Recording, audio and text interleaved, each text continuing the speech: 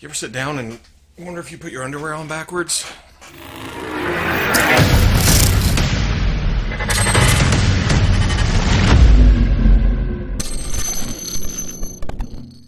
Okay, people, today's figure of fodder is a Bluefin edition. If you watched Tuesday's review, it was over the SH Figuarts Thor Ragnarok Hulk. Bluefin sent me some toys to review. Very cool of them to do, but a lot of it was lines I don't cover, or properties I'm not familiar with, or I have a passing knowledge of. And when I do reviews like that, people usually go, "Hey, stupid, why are you even reviewing that if you don't know about it?" Because I love toys. I may not know everything about Dragon Ball Z, or Street Fighter, or Tekken, or I know a little bit about Star Wars, but I love action figures in general. So I'm going to take a quick look at the rest of the box that they sent. It's figures that I don't know if I like, or maybe I'll like them, or in one of them's case, I'm afraid it's going to put me down a rabbit hole. Like I said earlier this week, I took a look at the SH Figuarts Thor Ragnarok Hulk. It's a pretty good figure. I like how dynamic it is, but it just doesn't feel thick enough. It doesn't feel big enough. And then the face itself, it's close, it's Hulk, but it's not quite Ruffalo Hulk. And then what they did with the eyes and stuff, looking off to the side, almost a little bit cross-eyed, not giving us a head that doesn't have the helmet on it, all downfalls. But I do like this better than Build-A-Figure, even though everybody's been saying, hey, go get the Marvel Select. It's awesome. I may have to go and do that. But the next thing I pulled out of the box was the S.H. Figuarts Dragon Ball Z Frieza. I believe this is the Resurrection version. As most of you know, I mostly buy the model kit line. The S.H. Figuarts line looks nice. People have told me go grab it, but man, that's a lot of money to go dropping on a line I'm starting this late in. Now looking at Frieza here, I love the sculpt. It's nice, it's thin, it's fluid. Like I said, I do the model kits and it's a little bit segmented, it's a little bit blocky.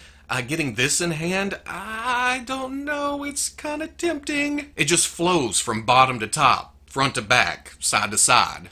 However you choose to do it like that. And then I like the white. It's not just a plain white. There's some blue shading thrown in, but not super heavy. You actually kind of have to look for it. It's subliminal. You look at it and go, oh, that looks great, but I don't know why. It's because of that extra little shading. And then get up to the head. This cocky bastard. They nailed it. That's what I'm going to say. They nailed the look here. And I said the look was fluid too. The articulation is just as fluid. You move it, it's going to go where you want it to go. Sometimes the shoulders drop a little bit, but you just have to work your way back up to there. Now this is a small figure. Here it is compared to the model kits of Super Saiyan Goku and Frieza. Here it is with the Figuarts Super Saiyan God, Super Saiyan Vegeta. This is the only Figuarts figure I have, and again, from what I hear, this one's a little bit small, a little bit scrawny, on an older body type. Now for accessories, Frieza being such a small figure, they packed in a hell of a lot of accessories here. He comes with the 2 fists, he comes with the 2 splayed out hands, he comes with some relaxed hands, he comes with kind of a lazily pointing finger, and then he comes with a stiff pointing finger.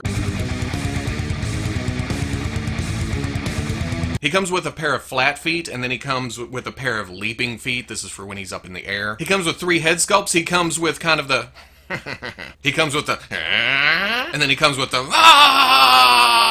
He comes with 2 tails. One is kind of bunched up. It only has the ball joint at the butt joint. And then he comes with a longer stretched out tail, kind of his leaping tail, and it has an extra swivel in the middle of it. My problem with that is it doesn't really lock in. You go to articulate it and get too close to the body, and it just pops out. And most of the time, because of the weight this is adding to the ass of it, you're going to have to use the tail as a tripod to help him stand up. He comes with a halo, which I guess represents the resurrection look here. It just plugs into the top of the head, not a problem whatsoever. And then he comes with 2 power effects. One is a ball above the pointing finger. It's got a clip to go around the wrist. And then the other one's a firing out effect. And because of it being up in the air, this goes on the flight stand, which is also included. Thank you, Bandai. You couldn't do that for the Sith probe droid. All in all, I dig the figure. I just wish I collected this line. Well, I say wish.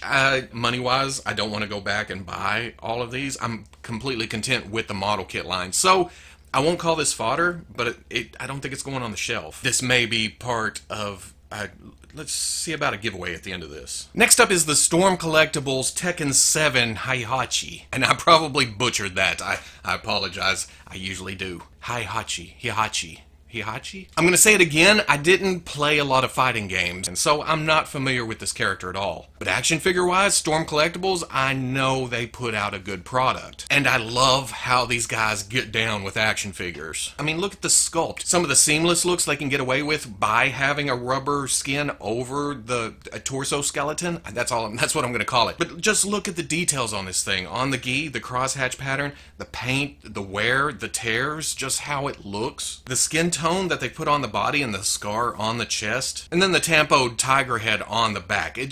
Everything looks beautiful. And I'll say it, it's beautiful. And the articulation works out just as beautifully. Now, I will say the head is kind of hard to manipulate because of the rubber skin. But for it not having another joint down there, you can get up and down. I mean, you can get all around. Now, this figure comes with several sets of hands. He comes with a couple of fists. He comes with 2 flat palms. He comes with relaxed hand and kind of a tense relaxed hand, if that makes sense. And I've always said Storm Collectibles have the hand thing down perfectly. It's kind of rubbery. They pop on and off nicely. But on this figure, I go to pop the hand and the joint comes out with the hand. It's not a huge problem. I mean, I can just take it and get under it a little bit. It comes right off. It's just that the hand connector ends up stronger than the wrist, the ball joint that goes in there. He also comes with 3 head options.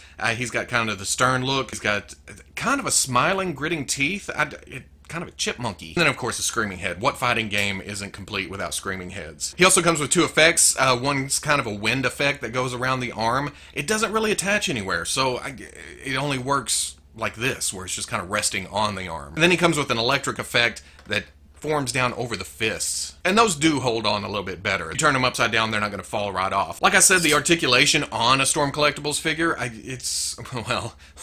well, hold on.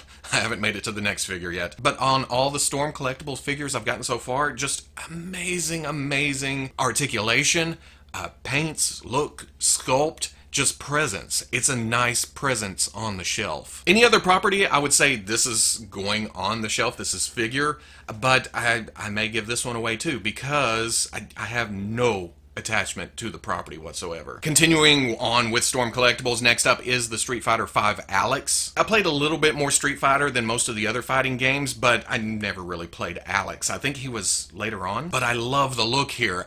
There was a company a few years ago that made an Alex figure. I always wanted to turn it into a Colossus, the Russian version where he was on the farm, you know. So based on that, this character holds a little bit of sentimental value to me. I love the sculpt of the boots and pants. The shirt is a separate rubber piece that kind of just sits on the waist. Get up to the upper body and it's a little bit smooth, but I like the muscle definition here. My problem comes into play with all the other Storm figures that I have has a nice skin tone to it. And maybe in the game he has this pale look, but there's no shading to this whatsoever. It's just kind of cast in that kind of dull flesh tone. It almost feels like Alex is missing something compared to other Storm figures. I don't know, he just looks unfinished. Now, like I said, the skirt piece is a rubber piece, no problem getting up out of the way there. The suspenders are also separate rubber pieces. They do tend to fly around as you're trying to pose them and stuff, and you gotta always go back and fix that. But I think I have more problem with the skirt. I think I have more problem with the shirt riding up and getting in there whenever you're trying to articulate it. And as far as articulation goes, again, it's Storm Collectibles. There's nice articulation, but not as nice as other ones. The elbows don't really get past 90. Even though it uses a double elbow joint. The knees, same way, don't go past 90. And I think it's just because he's just a big fella, you know? He's a big, broad, bulky boy. For accessories, he comes with a couple of fists, he comes with a splayed out hand, he comes with a relaxed hand, and then he comes with flat palms. He also comes with 3 different faces. He's got his kind of bored look right out of the package. He's got his gritting teeth face, and then he has his screaming face. Again, fighting game. And then surprisingly, he has different hangy down hairs that come out from under his bandana. Out of the package, he has one that just kind of lays straight down. He's got one that swoops to the right, and then he's got a set that kind of swoops back that look really weird. And to switch that out, you just pop off the top of the head, and then the bandana is a separate piece from the top of the hair, and then the face is a separate piece that you just pop off the front. What I like about it is that the seam line for the face is behind the ear, so it's completely hidden. Here's a comparison shot with Street Fighter V Ryu, and then with a Marvel Legends figure, just to give you an idea of how huge this thing is. So is it figure or fodder? I don't know. I like how it looks. I want to say fodder, because it really makes me want to make a Warpath / Thunderbird or some other big type character. But at the same time, it looks like a badass figure. Kind of want to say figure, I kind of want to say fodder. This one I'm going to sit on. I like the look of it. I like messing around with it. Oh, and not to mention, it comes with a fairly elaborate light stand, which Heihachi does not come with. Next up, a figure I wasn't planning on getting, but here is the SH Figuarts Justice League Flash. Justice League just doesn't really do anything for me, so I liked it. Okay, but I'm not rushing back to watch it again. So I've passed on both the Figuarts team and the Mafex team. But looking at the sculpt here, they did a nice job of capturing most of it. I feel like they missed a couple things, and I couldn't tell you what it is. It just looks less busy than what my head thinks of when I think of the movie or the Mafex figure. But it is damn cool. But I feel like the color's a little brighter than what they had in the promotional shots. Even on the back of the box, it's kind of a deep maroon red in the pictures. And on the figure, I wouldn't say it's a bright candy red or anything. It's still a little bit dark, but not quite that shade that I was looking for. But standing there, it is a cool figure. The hips do drop down and give you all the range of movement. It's at the ankles. I don't know why they put their standard wrist joint bigger down in the ankle. So you have to kind of manipulate it sideways to get side to side. Again, because of the sculpt of the boot, it comes up over the leg and just hinders some of the movement. And that's along with the torso crunching that much. I mean, nice range side to side, but that doesn't help with running poses. But I do like the scale here. Here he is with the SH Figuarts Suicide Squad Deadshot and the Batman Trilogy Batman. But as far as accessories go, he comes with 2 fists, he comes with 2 relaxed hands, and he comes with 2 flat palms. But that's it for accessories. Kind of reminds me of Ant-Man from last year, from Civil War, or year before last, whenever it was. Sure, they solicited that way, but once you get the box and you open it up and you think, oh, what? So the figure's cool, but it doesn't make me want to go out and get the rest of the Justice League, really. So if I were doing that, I would say shelf. Fodder-wise, I can't think of anything that this could be used for, so I may give this away too. And then finally, there's this damn thing. You know, when I usually talk about Bandai's movie realization line for Star Wars, I always go, yeah, it's cool, I dig the designs, I don't know why they're all samurai, I probably won't get it because it's 7-inch scale. But I think Bluefin kind of knew that, and they were like, here, try this on for size. And just look at the sculpt. Yeah, like I said, most of the figures in these lines are samurais, and it gets, I feel like it gets a little bit boring, but having one in hand now, oh, this is fantastic. The rivets, the armor plates, even the kind of cloth underneath, they put striations in it to kind of give you something to look at. At first, it seems overly complicated, but then you see the flat spots in the armor, like on the chest piece, and it kind of balances out a little bit. And then, touching on paint, there's a wash to the whole thing to bring out details, along with gold on the rivets and the seam lines and such. Just a nice contrast against what could have been just black and white paint job. There's a little red here and there for the cloth parts, like around the belt or holding the armor pieces up over the shoulders. And then silver for the straps and such. It just all works together. In your brain, you would think that's not going to work, but in hand, oh, it totally works. And the articulation scheme, you think